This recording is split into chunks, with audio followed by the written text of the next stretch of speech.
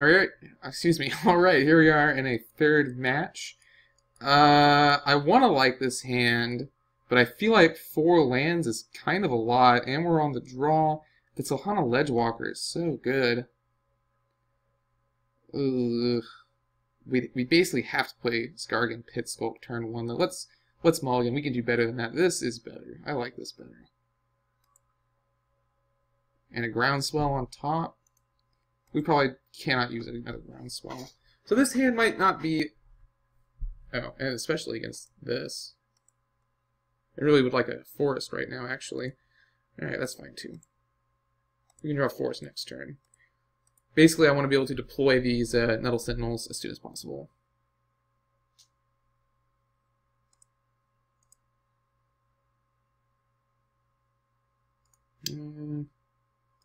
Not really it.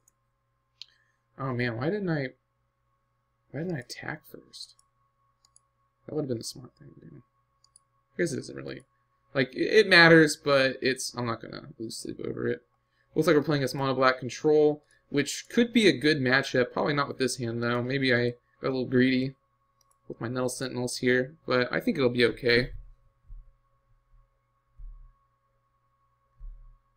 Really, everything's a 1-drop, so it's kind of hard to hate.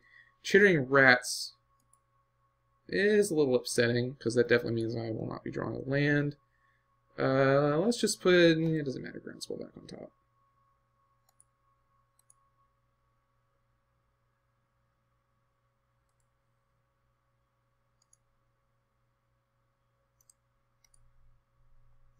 Just go ahead and always yield to these triggers.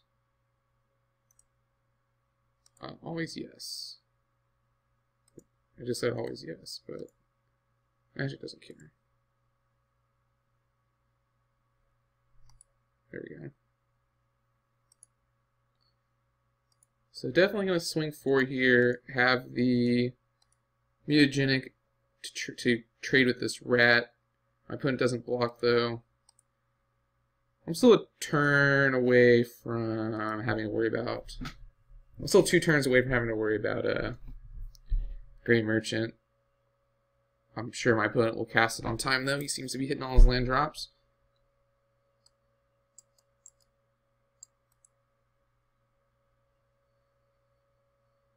Another Chittering Rats? That's brutal.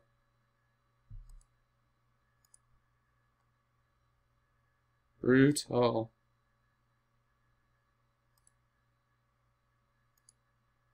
So at this point, I kind of have to use Groundswell.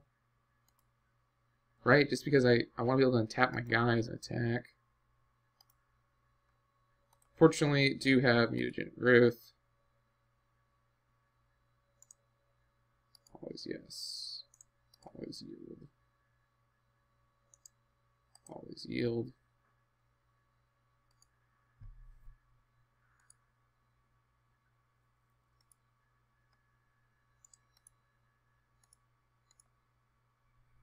I would like for him to block. So I can untap. Maybe reduce some blows from the Gray Merchant if it comes down next turn. Reduce some life. Drain. Oh, they both died? Oh, right. He traded. Okay, yeah, that's great then. I'm very happy with that exchange. Running out of green spells, though. Really need to draw a Forest or some sort of green 1-drop so I can cast the Shin and a Life's Roar. So opponent did hit his 5th land drop on time.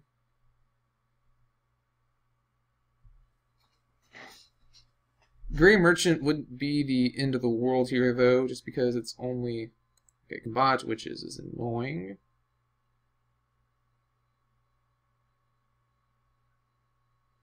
So now it's like, do I play equip? If I draw a Forest, do I play equip bones? I have to see what I draw first. That's the problem with this deck, is it doesn't have it doesn't have any card draw. So that does kind of stink. Okay, good, drew Forest. I think that means play equip Bone Splitter.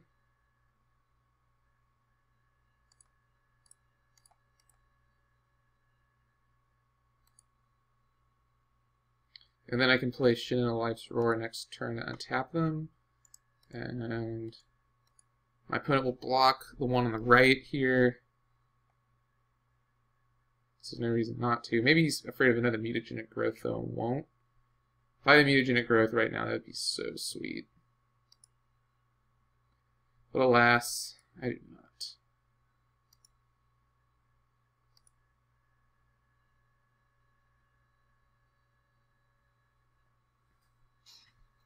So yeah, next turn I need to play Shin and the Life's Roar unless I draw another green spell.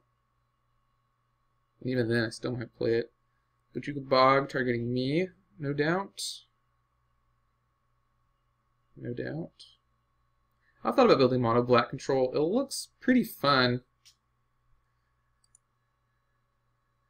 The most powerful decks in Pauper, in my opinion, are the mono-colored ones. Is this a Gray Merchant? This is a Gray Merchant.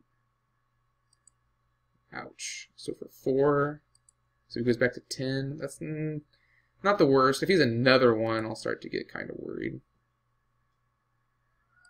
No attack.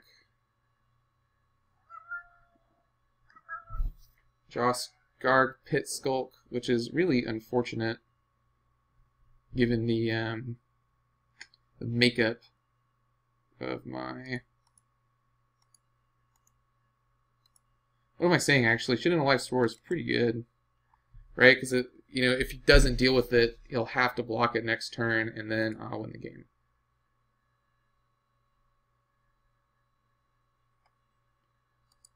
This turn I'm only attacking for 4. As there's no point attacking the other Nettle Sentinel, so just get eaten by the Gray Merchant. But here, he's forced to make a decision. He can... well, he could kill this Nettle Sentinel, but he'd have to use his Combage Witches to do it. Or he could kill his Gray Merchant. But I think it's good to just block with Combage Witches and then tap and deal the damage. Yeah, which is what he's going to do. But that's fine. Getting black mana symbols off the table is never a bad idea against this deck.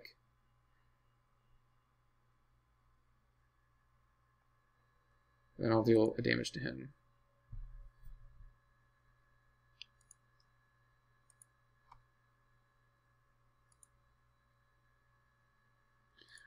What I really don't want to see is him play an Unearth and then get a Chittering Rats back. Play a land, like, worst case scenario, Unearth, get back Chittering Rats, play a land, Gray Merchant. Well, there's part of it.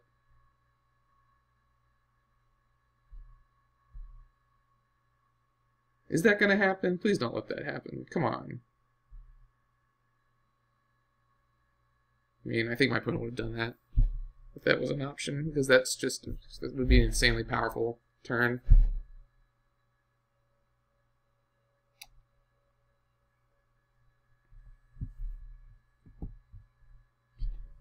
Even if it's another... Okay, this is a corrupt targeting me. So that kind of sucks.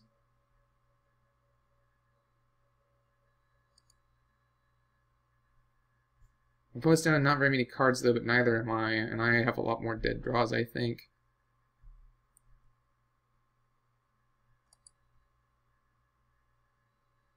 Well, Groundswell's not bad.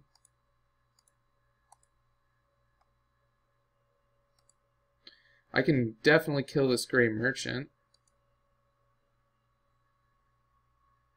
No, it's only +2. So, no, they would bounce. So instead, I'm forced to offer either a trade. Doesn't... Okay, that's fine. That's great.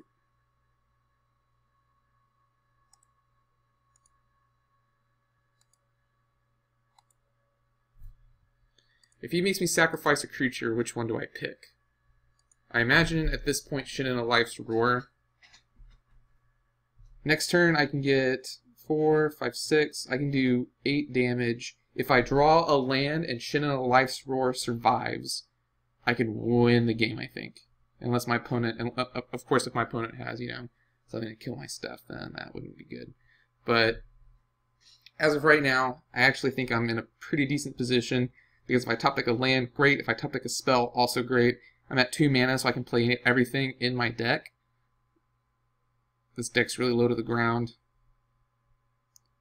So I don't think I have any bad draws any longer with this Groundswell in my hand. Now my opponent could gain a bunch of life here, or he could Ogly it. I wonder what he'll pick, actually. Do you take Bone Splitter? I feel like you do. Take Nettle Sentinel. I think Bone Splitter would have been a better choice there, because all my guys are 2/2s. And that makes this a lot harder. Because now I can put the Bone Splitter on the Skargan Pit. Oh, actually, that's great. I can put the Bone Splitter on the Pit Skulk. Yeah, I don't care about Chinel Life's Roar anymore. It can chump. Save me of some damage. I'm planning on trying to win next turn. Oh no, if he has an Edict. Okay, that was kind of dumb. It is a land.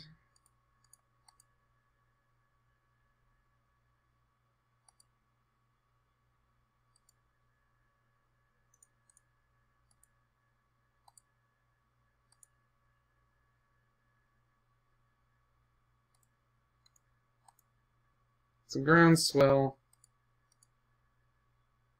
My opponent has to do something about this next turn. Probably can, honestly. So it's going to be whatever card he draws right here. Whatever he peels off the top. No. It is an Edict. That stinks. So that makes me think, yeah, then I definitely shouldn't have blocked with Chinel Life's Roar, because then I could have sacrificed it there. But now I'm on the back foot.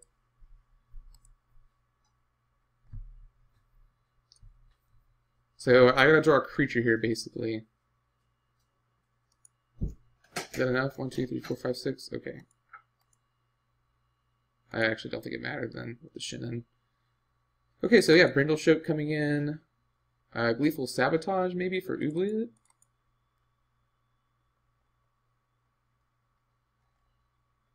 Riverboa can come out.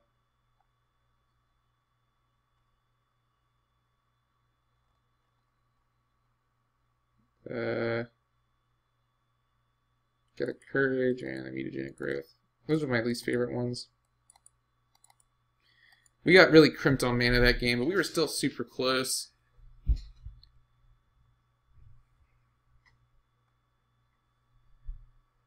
I'm still learning this deck. I don't make all the best plays with it. I know that. There were some games I was playtesting in where I was like, you know, hindsight 2020. Just like, should not have done that. I will play first. Ooh, this hand's actually pretty good, I think. Young Wolf and Nest Invader are very good against the Edicts. Young Wolf is just kind of hard to deal with in general. No pump spell, so maybe that's not the best, but I like this hand. It's not this hand. This deck isn't exactly like Infect in that you can still win even without the pump spells, just because you're an efficient aggro deck. I like Hunger of the Howlpack a lot here, because what's that's going to allow me to do next turn is sacrifice this Eldrazi spawn and then put those counters on something. So that was actually an excellent draw. And you know, most of the time these decks, they'll tap out for like a Sign in Blood or something this turn.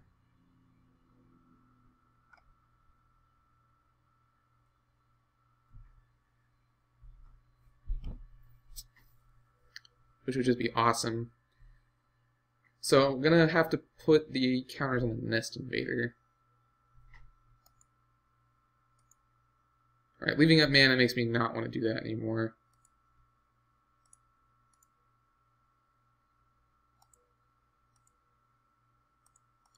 My opponent has F6 though.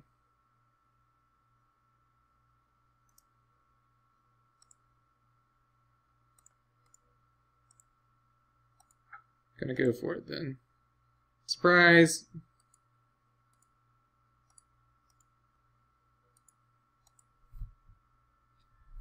Alright, I like my position here. Got 5/5. Could die a Doomblade, but it's done 5 damage, which is, you know, always a good thing. Also, most of these decks don't actually play Doomblade. They play, you know, a ton of Edicts, and those are very bad against my wolves. Cheering rats on this forest. That was unfortunate. I'll play it so that it doesn't happen again.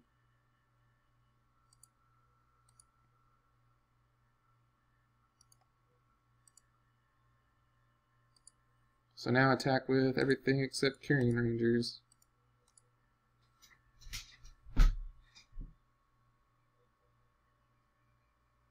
Because I want to keep the Carrion Rangers back for Groundswell. And I'd rather him either lose the rat or, you know, give me a 2/2.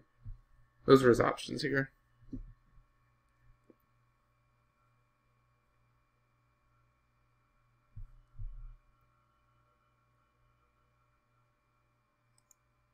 That's acceptable. And I'm playing my whole hand so that he can't, you know, unearth the rat or play another rat.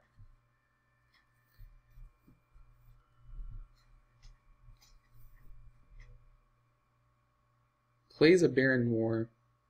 It must be short on mana. Plays a Rager, goes to 10. I'd like to top deck. And a Groundswell would be really nice right now. I think a Groundswell would win me the game. Yeah, it's a land. 5 land mana is too much for this deck. Now I'm starting to get a little worried.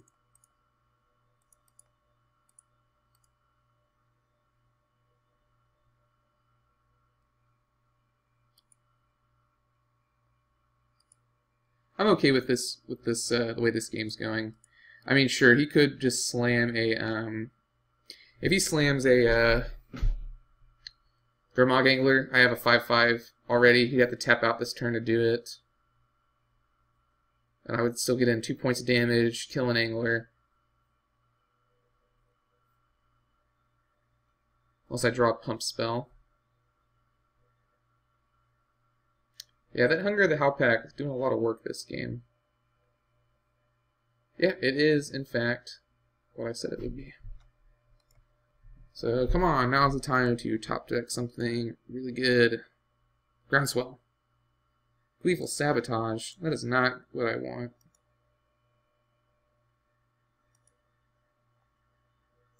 I guess now I should just go ahead and attack with everything. Because he'll block the Nest Invader and take 3.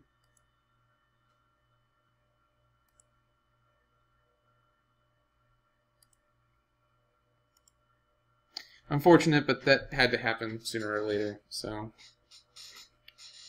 Especially if he's playing Gurmag Angler. I would love it if he played Nucleate right now. No, I wouldn't. Actually, this is a sorcery.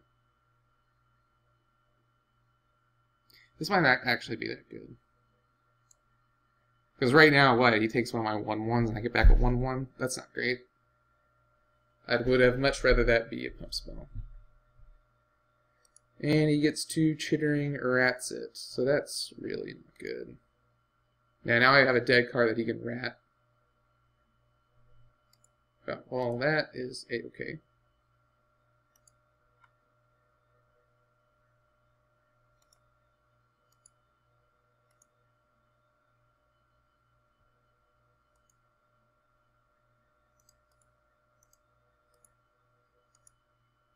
We just keep up the pressure, right? Like he kills the rat, but then he kills my 2/2, but then he takes 2.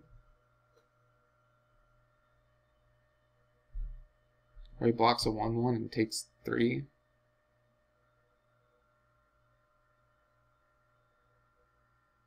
I guess he's weighing what the likelihood of me having a pump spell in hand is. Haven't drawn any this game. Just had that Hunger of the Howpack. This game could get unwinnable real fast, unfortunately. Unless I draw into something I can use.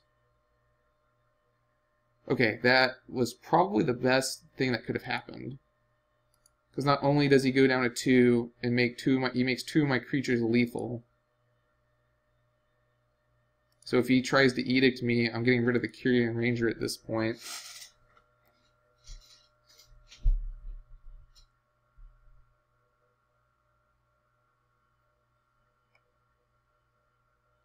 he plays a Gray Merchant, that would be very bad, but I think he would just slammed it, because that's really the best thing to keep him alive. Oh, it is a Gray Merchant. Phooey. So now I really need that pump spell. Groundswell doesn't win me the game, but just any pump spell. Well, that's a Groundswell.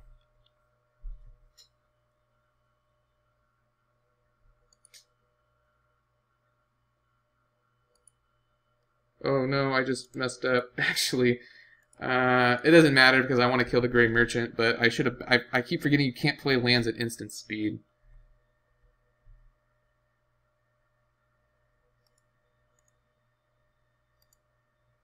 It's fine though, because my wolf will still live.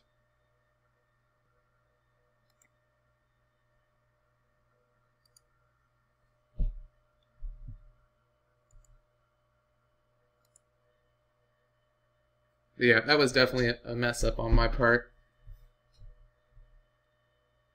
Plays a land.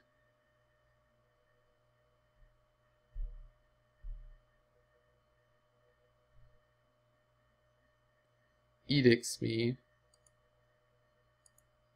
Vicarian Ranger. Maybe I should have brought my relics. Oh, another Edict.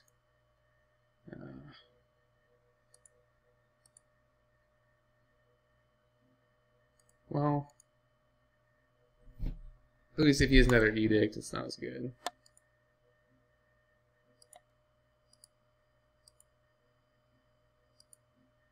Yeah, this Gleeful Sabotage is just rotting in my hand.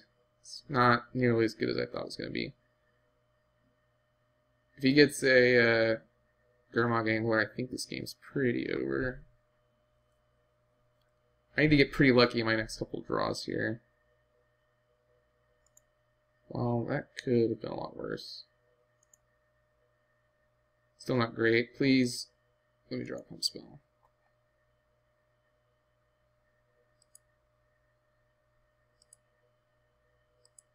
Do I just attack here?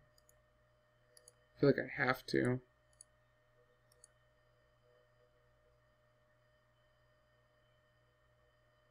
If only I had a pump spell. Like, is there a point in playing Scarred Pit Skulk? I guess so, because if I draw a spell that then he can't block it, then it's good.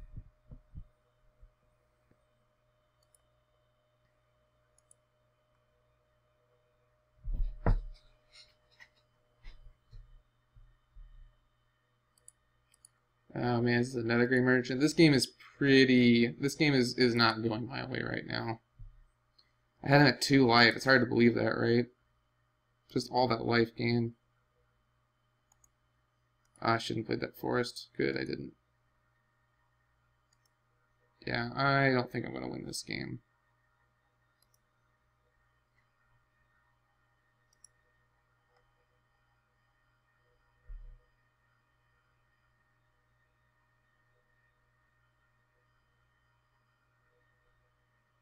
Started off so strong too. On our first match, lickety split. This I guess the wolf has less of a chance of helping me win, but there isn't a pump spell that lets me win here. I needed it like 3 pump spells ago. I needed a pump spell like 4 turns ago to win this game.